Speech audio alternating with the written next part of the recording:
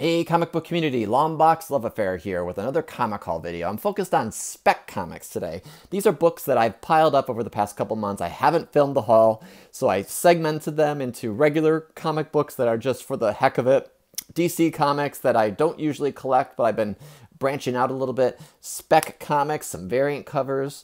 So hopefully you're along for the ride and hopefully you're subscribed. If not, you know how to do that. You can also hit the bell down below to get notifications. So I've been really focused on eBay postings and trying to sell some of my collection, making room, but also trying to make room in the budget so that there might be room for a future key.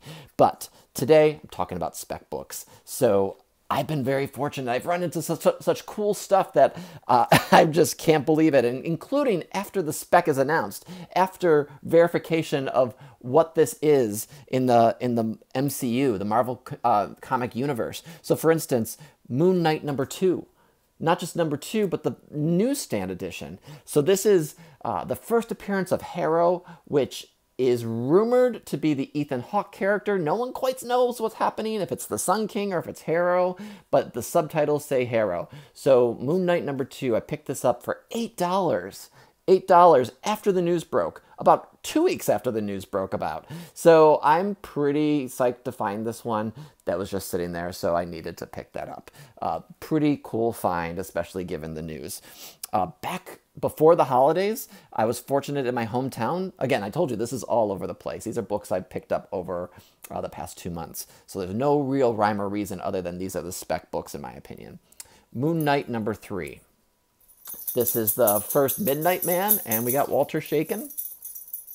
All right, now that Walter's done with his 30 seconds of giving himself a shake, we got Moon Knight #3, newsstand edition, the first appearance of the Midnight Man, I believe, which is rumored to be part of the new show, actually was cast. Unfortunately, the actor passed away very suddenly from an accident. So who knows what's going to happen with that. I picked this up for $12, so I was surprised to find that still in the bin, knowing that it was spec. I'm not a huge Moon Knight collector, but if I find them affordably, I will pick them up. Also at that same shop where I got the Moon Knight #3, I got Submariner #50. I believe this is the first Namorita. So with Submariner basically inevitable in the movies, whether it's in Black Panther or Multiverse of Madness or whatever, there's a lot of talk that this character is happening, and Marvel's first mutant, essentially. We'll see. We'll see. Obviously, these are spec, and this is my opinion. This is my gleaning from the websites. So I figured, why not? Pick this up for fairly affordable, $24, and see what happens. It's not the worst gamble in the grand scheme of things. Same shop. Again, they had some great stuff. Micronauts #1. Picked this up for $35. I thought this was a really nice copy. It's got a nice spine. It's a newsstand. So, yeah, fun. It's got a lot of first appearances. There is some speculation out there in the community. Two different shops within a particular trip. I found Avengers #2. And what's significant about Avengers #2, this is when Shang-Chi enters the Avengers, becomes an Avenger. So these are both the first print. I think I might have a second print somewhere around here. But that's a decent spec and a decent gamble, I think, given that Avengers is such a franchise and they're going to be looking to fill members. Picked this up really on the cheap, given the market value. Omega the Unknown #1. This is the first Omega. This is an old series back, gosh, what year was this? This is 1975. This character was just reintroduced in the Darkhold finale, the epilogue that they posted, that they published from Marvel. So who knows what they'll do with this character? It's really unclear. But if they include him in part of like supernatural stuff or magical stuff, who knows? I'm not saying it's an MCU spec. It might be a future series or just a character that they introduce. They also could shelve the character and never use him again. That's the way it goes. Found a really nice copy on eBay for Marvel Comics Presents 158. This is the first appearance of the Clandestine. This is Alan Moore's creation.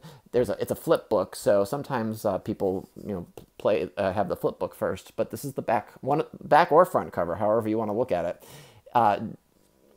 Who knows if they're going to use this, but there's some spec that this might be part of Miss Marvel's origin in the MCU when they do them on Disney Plus. So I'm pointing at the TV like you know where the TV is.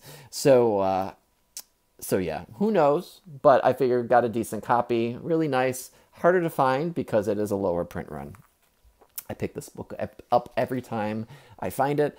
Warlock number 9. The pulse-pounding premiere issue, right after Strange Tales. They merged that, they ended that series and merged Warlock into his already existing run that they had discontinued at issue 8. So issue 9 is the Jim Starlin run. Amazing book, love this book, one of my favorites. I was just talking about this on the Superpower Review podcast web show that I did not too long ago, so check that out. It's about an hour where we just talk about the comics that we pull, and so this is one that I pulled. I always buy this whenever I find it.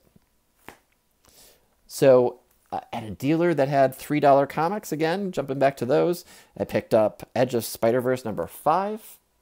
Cool. I think this is the first appearance of the armor, possibly. Number 1, we got Spider-Man Noir. Not his first appearance, but he's in there. Again, $3. It's like cover price or less. Actually, for less than cover price, this was $3. Spider-Man number 9. This is the second Spider-Gwen and the first in the storyline for the Spider-Verse storyline that they had going on. The first Spider-Verse. So for $3, why not? This is dead spec, I think. It's Mark Millar's Magic order. So I found for $1 each, I found issue 1, first print, issue 3, and issue 4, one of the variants to that. I would like to read this. I'm kind of waiting to get the rest if I find them cheap, but I'm not sure. We'll put that in the pile to read. Brightest Day number 4. We got the Black Lantern, Firestorm, Deathstorm on the cover, but it's really the first appearance of Aqualad, the new Aqualad that's out there in DC Comics. So cool book to have. Incredible Hulk's Annual number 1, first appearance of the Ghost Spider, which is essentially Ghost Rider and Spider-Man combined. So if they ever do anything like that in the MCU or in the comic books, I think this is a good one to have. Picked this up randomly for just about $5. Marvel Comics Presents 8, the new series, and it is the first of, I think this is White Tiger on the cover, first cover appearance. It is, it's maybe 1 tick, if that.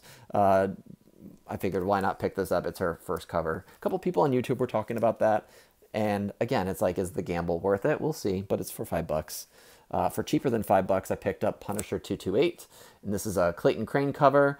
This is one that I think is hot out there. It's not necessarily spec per se, but it's Punisher and the War Machine armor, and a hot comic book. You know, people are picking that up. I see that on walls for some reason.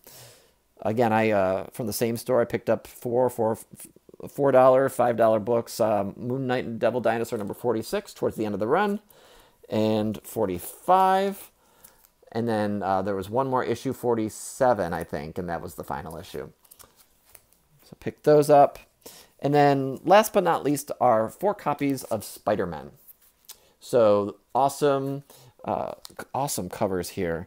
And it's a Bendis and Pacelli's storyline. Spider-Man number 2. Number 3. That's a cool cover.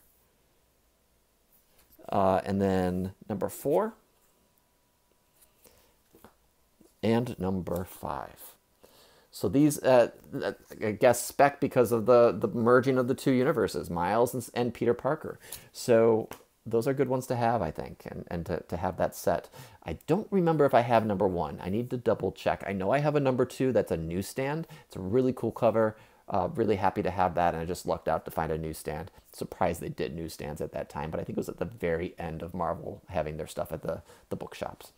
So that's my haul. Hope you liked it. Stay tuned for more. I'm going to be filming some more, posting more, and the things are just waiting in the wings. So appreciate you checking me out. If you like, subscribe to me here. Subscribe to me on Instagram. Check me out on eBay. You got all the information in the description below. Thanks for watching. Take care, and I'll see you next time. Bye-bye.